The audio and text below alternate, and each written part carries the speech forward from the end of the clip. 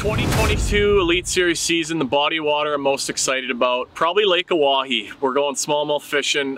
Anytime that's on the schedule, you can sign me up. I'll be a happy camper, and it's a walleye lake. I should feel right at home. Probably Lake Oahe. I feel like that was fun last time. We're gonna be at a better time, and it's kind of like untapped, dumb smallmouth, so it could get a little squirrely. Lake Oahe, because that's the closest event to my house, being 1,000 miles away and 14-hour drive. So I feel like I got a home field advantage, if you know what I'm saying.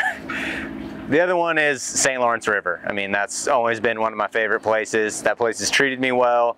It's beautiful, and we're going at a really fun time of year. So those two events should be really fun smallmouth powerhouses. So I'm pretty excited about all of them, but for me, it's going to be Santee Cooper, because in 2020, I went back and forward with Brandon, was leading one day, and second the next, leading going into the final day, and then Brandon just got me on the last day, but caught big bags, big bass, and then we're hitting it at a different time of year. So Santee is definitely going to be my #1 for this year.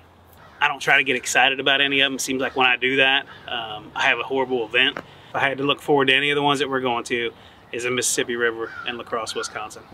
You know, for me, it's growing up on the river, shallow current, that river sets up perfect for that. The only difference between where I grew up and that river has fish in it. Looking forward to Hawaii probably the most. It's going to be a smash fest. Man, it's hard not to choose the St. Lawrence River. I mean, we go there every single year, and they're all big smallmouth and ultra clear water. It's a map reader's delight because there's so many high spots and channel swings in that river, and the smallmouth moves so much. I love seeing, you know, pulling up to a spot and saying, I'm going to catch one right there, and that big 5 or 6 pound smallmouth bites, there's nothing more rewarding than that. So St. Lawrence River, hands down. I'm going to say Oahe, just because there's not a lot of information out there as far as past tournaments go. And it's smallmouth, we have Mega Live, and I'm super excited about chasing them around.